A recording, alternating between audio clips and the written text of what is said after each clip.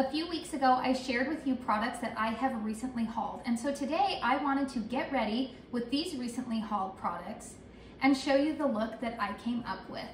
I have used most of these products already, so only a couple of these products will be a first impression today. Make sure that you stay tuned until the end so that way I can share with you my final thoughts about some of these products. I always wear a headband when I do my makeup because I cannot stand the thought of hair in my face. So we're gonna go ahead and start out with, this is not a new product, but this is something that I recently picked up. It is the NYX Glitter Primer because the lid shade that I am going to use from the palette today is a little bit glittery, and I've never tried this before, so I thought, well, I'm gonna try it out. And if you're asking me why I am applying this first, I learned a technique, I believe it was from Wayne Goss, to always do your lid primer and your under eye corrector before you put on your foundation. Now, I am the type of person that likes to do my foundation before I do my eye makeup. I don't know if it's just because I like that blank face, but that's just the way that I apply my makeup. You feel free to apply yours the best way that works for you. All right, so the foundation product that I picked up recently was the NARS Soft Matte, and I picked it up in the shade Patagonia. I also picked up another foundation, but it is more of my summer shade, and I need to reapply another coat of self tanner before I use that again. Now, NARS foundations are manufactured, or they're designed to be able to use with the fingers, so I went ahead and applied some here. You guys are going to see, this is a full coverage. Look at this, you guys. I look like I'm painting on the war paint. That's what my husband calls it. He's like, ah, you're putting on the war paint. I said, yep. And if this scares you, don't, because this blends out really easily. I mean, look at this. I look like I'm pulling off a mask off of my face, but this is like full coverage very quickly. Now, I am the type of person that I do like to go in with a dampened beauty blender, and I will do this to pick up any excess and then also to just blend it out. Now, I have been wearing this foundation quite a bit recently, and I think the name scares off a lot of people because they hear soft matte. So if you are somebody with really, really dry skin, I don't think that you will like this product. I am normal to oily. This foundation works beautifully on me. I know that Mandy Davis also likes it a lot. She's spoken highly about it. But it is definitely, if you are somebody who likes light, minimal coverage, this is not your foundation. But it is very lightweight on my skin. I don't feel like my face is like cracking or like I'm wearing a mask. But I really, really like this. It blends out pretty easily. And like I said, one of the great things about it is that it is designed to be applied with your fingertips. So I didn't even really need a brush for that. I honestly haven't tried it with a brush because NARS just recommends applying it with your fingertips, and I figure if it's not broken, why try to fix it? The next product that I picked up recently is the M Cosmetics. This is their So Soft bronzing stick, and this is in the shade Terra. Now, Emily Noel raves about this. It is like a cool brown. It's supposed to be a bronzer, but I use it as contour. And you guys can see this color. I hope it's translating on camera the way that it is in real life here. It's very cool toned, but look at how easily this blends out. I mean, it just, it's super easy. I also picked up the Kosas Cloud Set Powder. I believe this is in the shade medium, but I will make sure in the description box down below. A lot of people rave about this. Now, if you are new here, one of the things that I have talked about is that any kind of powder products, I have to make sure they are talc free because my skin in general does not like talc. However, I did just pick up another powder that I'll show in another video. That is a very well-loved product that does contain talc in it, and I wore it the other day and it wasn't too much of a problem.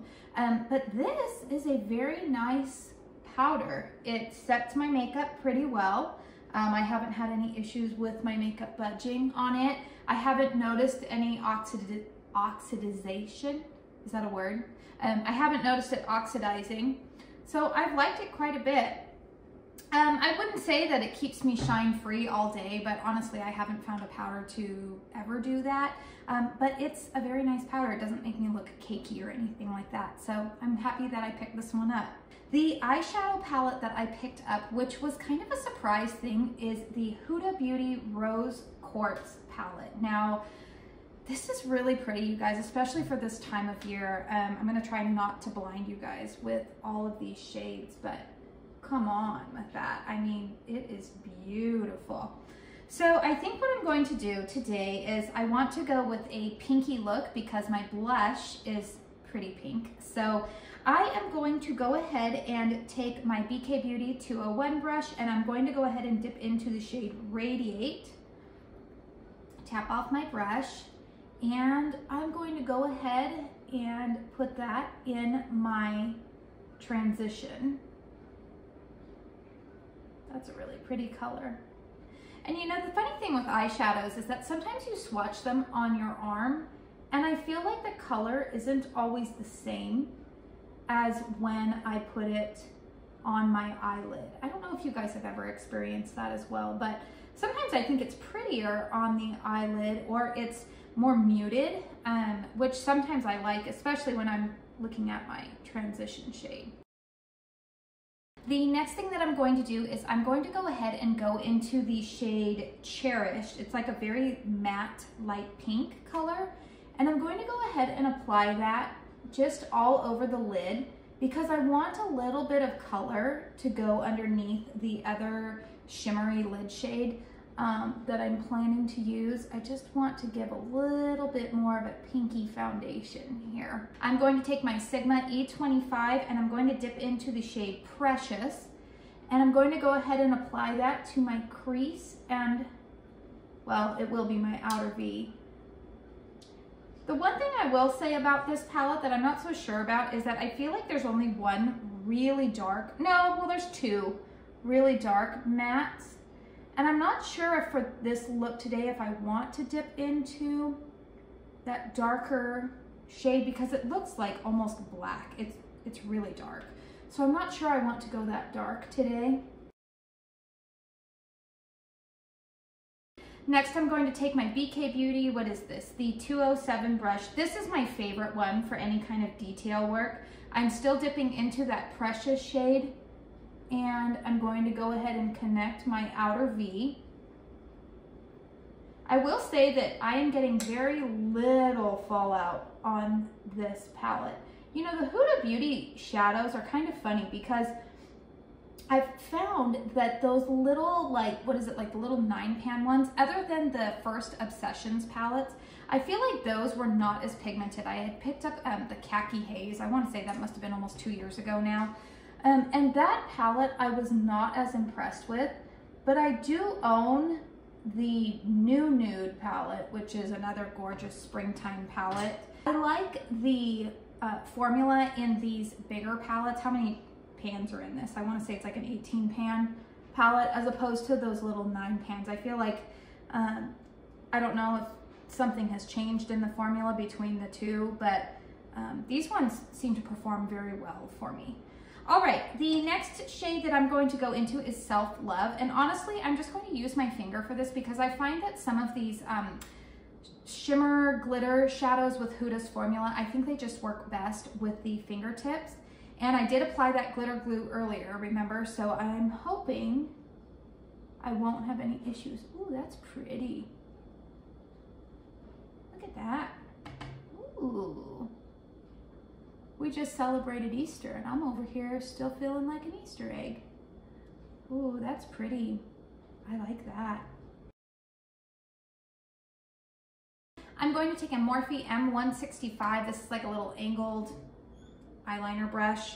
And I'm going to dip back into that shade Radiate. That is the shade that I used on my transition. And I'm going to go ahead and just line underneath my eyes here, just to give a little bit of definition. But honestly, this is such a soft look today that I don't really want a ton of definition underneath my eyes.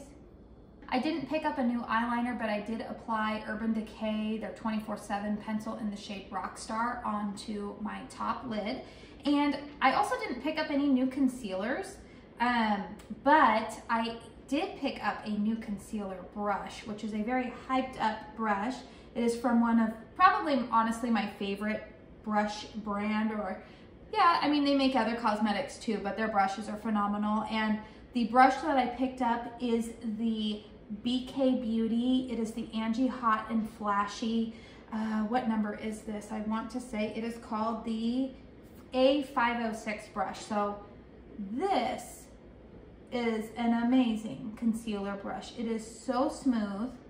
And I think that that's one of the things that just sets BK Beauty brushes in a whole separate class by itself. The softness and the ease of blendability is just superb in my opinion. If you are new to makeup, or if you have a limited budget about, like, you're trying to allocate where to spend your money when it comes to cosmetics, allocate more money towards your skincare and the tools that you are applying your makeup with over the makeup itself, because there's a lot of great products. Like at the drugstore, there's a lot of products that are mid-range. You don't always have to buy super high-end things, but your tools and your skincare, that's where the difference is really made, in my opinion. So you see just how that concealer, which is a very thick emollient concealer, it's the It Cosmetics by Undereye, how quickly that blended out. I mentioned in my March haul that I had picked up this little e.l.f. No Budge shadow stick. This is in the shade, I want to say it's Perfect Pearl, and it's just like a perfect inner corner highlight, and so that is what I'm going to use it for. I wouldn't say that it's no budge. I mean, it's probably just because of the area of my eye that I have applied this, but it works really well as long as I don't touch the inner corner of my eye during the day, which is a little bit hard to do this time of year with all of the allergies going around. My eyes get itchy. I picked up a new viral mascara. This is the MAC MACStack. Now, I have never used MAC mascaras before. This is my first one. And because I'm unfamiliar with their formula, I decided to go the safer route and pick up a mini size of it. And so here is the wand on it. It is one of those like rubberized bristle type of wands. So if you find those too pokey or whatnot, you're not going to like this. I do normally wear an, what would it be? An eyelash primer, but I'm not going to today just because I simply want to demonstrate what this mascara does on its own without any help.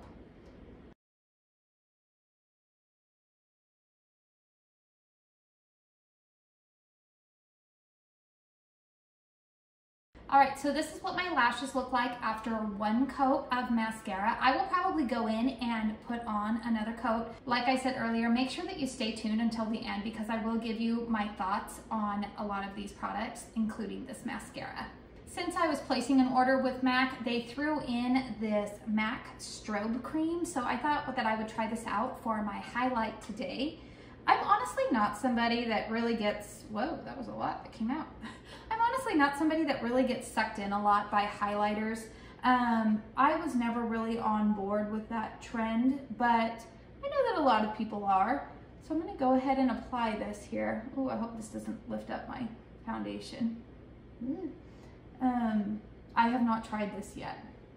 When I told you earlier that most of this stuff is not first impressions, I have been using most of this stuff for a while, but okay, that's nice. It gives me kind of just a little bit of a dewy finish there. I am not somebody that wants to shine from the heavens, especially on a Thursday afternoon, but if you want to, this may not be the product for you, or I could see this maybe being as like a base and then you could go in with a powder highlight that you would want to really amp it up. But for me, this will be fine today. The product I was most excited to snag during the Sephora sale is this one. It is the Gucci bronzer. Now, I know everybody talks about this and it's expensive, and even it was funny, my 13-year-old daughter saw that in there. She's like, Mom, you got a Gucci bronzer? Like, she was like, ooh, fancy. I really tried not to buy into the hype, but this is a gorgeous bronzer. Now, I will say that there is a tiny bit of fragrance to it, which honestly made me a little bit nervous when I picked it up. Mine is in the shade, what shade do I have? 2? Yes, I have the shade 2, which is actually a little bit deceptive because shade 2 is actually darker than shade 3. This might be slightly too dark for me right now because I don't have my self tanner on. But I do love that this is more of a red undertone. I'm not sure how it's coming across on camera, but it's not orangey at all in person. Camera lighting can always make things appear a little bit skewed. Ooh, but this is nice. And so far the fragrance has not bothered my skin, which again, like I said, is something that concerned me at first because my skin typically does not like fragrance. The Sephora sale was also the perfect time for me to pick up another product that I had been eyeballing for a while, and it is this Patrick Ta, what are these called? The like blush duos. This is in the shade She's a Doll, which I believe was originally released with, there was like a 3-color palette around Christmas time. So Patrick recommends that you go in with the powder first. Oh, that's pretty. And then apply the cream. I mean, everybody's seen these already, so I don't really need to demonstrate, but I do like that there's a little like plastic flap for the cream, so that way you're not getting that dirty. This is also another product that is a first impression for me because I have honestly picked up so many blushes lately that I just haven't gotten around to using this one yet. So the color is a very specific type of pink. I feel like you have to be wearing a certain type of eyeshadow look to wear with this. Well, that's pretty. I like that. What do y'all think? Very pretty. And always remember the tip, if you have not heard this before, that if you apply too much blush, you can always go in with a finishing powder over it and it will just like mute it down a little bit. So I will probably do that. I'm applying a lot so that way you can see it on camera, but honestly for my everyday life here, I will probably go and apply a finishing powder over it just to tone it down. I didn't pick up any new lip colors, so this is the final look. I'm pretty happy with it. I wanted to keep the eye look a little bit more toned down because I knew that that blush color was likely going to be pretty vibrant, and I didn't want bold eyes, bold lips, bold cheeks. A simple tip for you to take from this video is that choose one thing to be bold about on your face and then make sure that the rest of it is just a little bit more toned down. All right, so let me give you some final thoughts here on the products that were new to me. The NARS Soft Matte Foundation, yes, love it. I actually did include that in my Sephora recommendations video. That's how much I like it. It lasts all day for me. It does not settle into fine lines or wrinkles. I do believe that there is a learning curve with it. You want to make sure that you don't use too much because you saw how full coverage it is just right off the bat, and make sure you go in with a dampened beauty blender to pick up any excess. I think that that really helps out. The Kosas Cloud Set Powder gives me a very nice airbrushed effect. I actually just went and looked in the mirror in my bathroom where I have like really bright natural daylight, and my skin at this moment looks airbrushed. It looks beautiful. The M Cosmetics Contour Stick, yes, Emily Noel recommended that, and very few things that she has recommended have ever done me wrong. That just blended out so beautifully, and I love that it's not orange. So if you are looking for a contour stick, I would definitely check that out. The Rose Quartz palette, it's very pretty. I will say that I think that if you prefer more soft, ethereal type of looks, then this is a good palette. This will be really good for this time of year, the springtime, when I am typically looking for those pinks, kind of those soft rosy colors. I don't see myself using that palette in the fall. However, I will say that there are some deeper, like deeper purples, almost like an indigo type of color that I can use on my lids. There's a couple of shimmer shades in there, so I am going to continue to play with that one. I am glad that I have that palette in my collection, but I don't think it's like your versatile. It's not as versatile as like a neutrals palette that you could just do anything with. But I do like the look that I came up with today. It's very light and pretty and perfect for the springtime. I already mentioned that the Gucci bronzer is a winner for me. That is also a bronzer that does not contain talc, so if you are like me and are looking for talc-free ingredients, that is a bronzer that you might want to look at. The MAC Strobe Cream, I mean, I wouldn't go out and purchase that, but I got it for free, so I'll go ahead and use it up. I do think that if you have drier skin and if you like a more luminous finish, I have seen that people mix that in with their foundation and it presents a very nice dewy finish. So if that is something that you are looking for, then maybe you might like that. It does feel slightly tacky initially when I put it on, but it feels like it's dried down just fine. So I didn't experience any residual tackiness. The Patrick Ta blush, yes, that went on very easily, very smoothly. Now, like I said today, this is my first time using it, so I can't speak for the longevity of it. Make sure you're following me on Instagram, because a lot of the time, if I am trying a new product, I will talk about it on stories, and then I do my very best to try to keep you updated throughout the day or the next day about how it wore. So make sure that you're following me over there, because that's more like real-time updates. The last thing I wanted to talk about is this MACStack mascara. So yes, it's a very hyped up product. I will give you the pros on it because this is now the 4th time that I've worn it. Here's the pros on it. It does not smudge on my brow bone. Now, because my eyes are deeply set, if a mascara is going to smudge, it always will do it right here on my brow bone. I will see those little dots. I don't wear mascara on my lower lashes, so I can't speak to how it works on the lower lashes, but on my top lashes, it has not smudged. And our temperatures have been in the low to mid 90s this week, so the heat, it will usually bring out a mascara that is going to smudge on me. So that's a pro, no smudging. Also, if you have lashes that do not like to hold a curl, this mascara has done a very good job at holding my curl throughout the day. The negatives, I will say, is that I feel like I have to really build up this mascara. It doesn't just give me that instant volume, say like a cosmetic superhero. And quite frankly, when I wear this mascara, I feel like it doesn't really do anything different for me than, say, what's the mascara that I like at the drugstore? L'Oreal Unlimited. That is my favorite drugstore mascara right now, and I feel like nobody ever really talks about it. But that mascara seems to do the exact same things for me as this one. This one retails for $28 for a full-size tube. The L'Oreal one, I want to say, is around $11 or $12. So, I mean, it's less than half the price. The other thing that I will caution you about is that it is a little bit difficult to remove at night. My Holy Grail cleanser has been for years the Clinique Take the Day Off cleansing balm. That stuff gets everything off, but even I have found that the last few days that I have been wearing this mascara, I really, really have to scrub at my eyes at night. So if that is something that would deter you, just be aware of that. Let me know in the comments down below if you picked up any of these products during the recent sales going on. I mean, it wasn't just Sephora. There were a lot of brands that were offering like friends and family sales. So let me know down below if there's a product that you have picked up and that you are totally loving. I would say of every product that I picked up, ooh, what's my favorite? What's my favorite?